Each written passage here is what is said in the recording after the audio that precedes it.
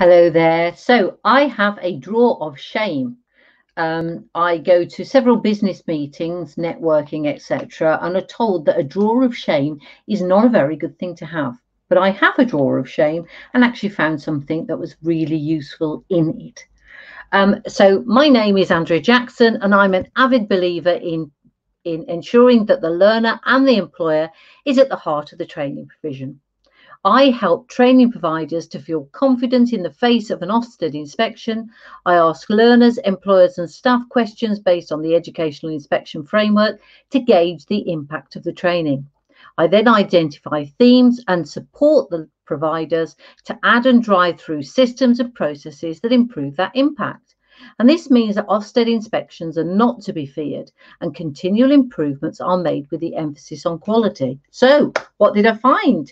Well, I actually found some notes from when I did a degree at Open University 2013 and found some notes. And what it was part of a research pack, the resources pack, basically. And it was called Study Problems. And I've got notes here because there's a lot. And basically what it was the problems that you may have during study. And while I looked at them, I thought basically it's problems that we still get now, but also it's obviously problems that our apprentices get when they're trying to study. So I thought it might help trainers when we are faced with problems that our learners may have. So I shall start. So the first problem was, now I think it's like an agony aunt.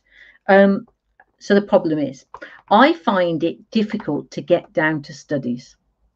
Now I found this, and I think whenever we're doing any studies, we always find a really good excuse why we can't do it.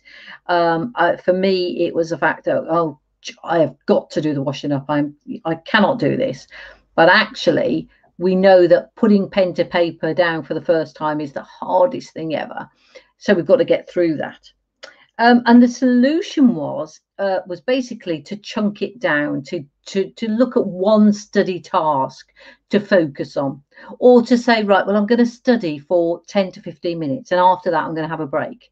As I say, what happens is instead of looking at like the whole thing and thinking, oh my gosh, I can't do it, you're going to put it down in bits.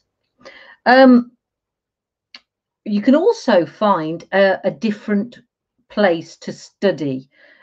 Sometimes sitting with everybody else isn't easy, but also having a place that you identify as being your study place is also actually helpful. The other thing, another problem was I get easily distracted when I study. I agree. I also get easily distracted. Now, the solution is to ensure that you let your colleagues, friends, family know that it's your study time, and put your answer phone on. Don't answer the phone, which I think for some they might find it difficult, but that's what you have to do. It also talks about avoid a heavy meal or alcohol before a study session, and organise your study space so it's comfortable and you can find everything easily. I know from my the way I work, I like tidiness around me. I get a bit fraught when things aren't tidy. So I make sure that at least my office, my desk space is tidy. Another problem, when I'm working on one study task, I worry about all the other study tasks that I need to do. I do that all the time, and it's at work, isn't it? You're doing one thing, but in your head, you've got all of the other things that you need to do. So it says here, focus on one thing at a time, but regularly review and check your priorities so that you know what's got to be done and when. And also do a small, manageable to-do list. By small and manageable, your to-do list should not be more than 3 items so that they can be ticked off. Please don't add tasks on, because then it's a never-ending story, and then you find out that you don't look at it again. Problem. I can't seem to stick at study for a long time. Now, the solution is that basically your concentration time is usually about 20 to 30 minutes. So have a quick break after 20 or 30 minutes. Now, with experience, you'll find that you can extend that study time. But if you break your work down into those small tasks, you can keep up with those 20 to 30 minutes. Now, I love this one. Problem. I can only work under pressure. Now, a lot of people think that this is a really good thing. I have to have a deadline. I have to work through the night and I will put my piece of work in that morning and everything's great. Now, studies show that this is not great because actually your judgment, your scores, your grade could be better if you'd have planned it better. Equally as bad as that is having too much time. So basically you're doing it too early and then you're procrastinating and then you're going all over the place with your studies. That also is not good. There is a best time to do it so that you've got a deadline, but you're not so close to it that you're just bashing, with the laptop, getting anything out, because that's not good. It's also not good for your health.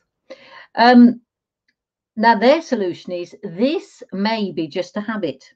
So try planning your time for the next unit and make an honest assessment of what works best, including the judgment from your tutor, because that's the thing. It's all very well going, I got that done and it was fine. I love that.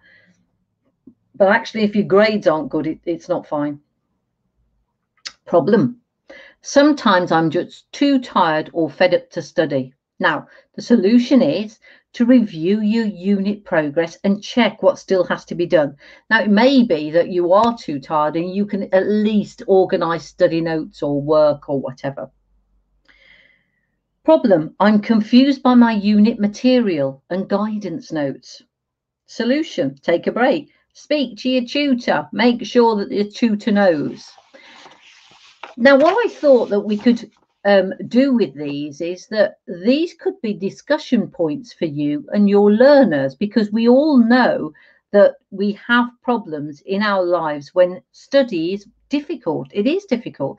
There's lots of things going on, particularly in this environment. There is a lot of things going on. So the thing is to use these. Talk about it with one of your reviews about how people are getting on and whether they are having study problems. As I say, these sort of things get you to the heart of the learner, and that's what you need to do. You don't want to be doing, I need to be doing a review, so I'm going to tick a box. This is really finding out to the heart. So I hope that's helped you. If you want, it's really good if you share a comment. So if you've got any study tips that you can give to others, that would be fantastic. So add those down in the comments.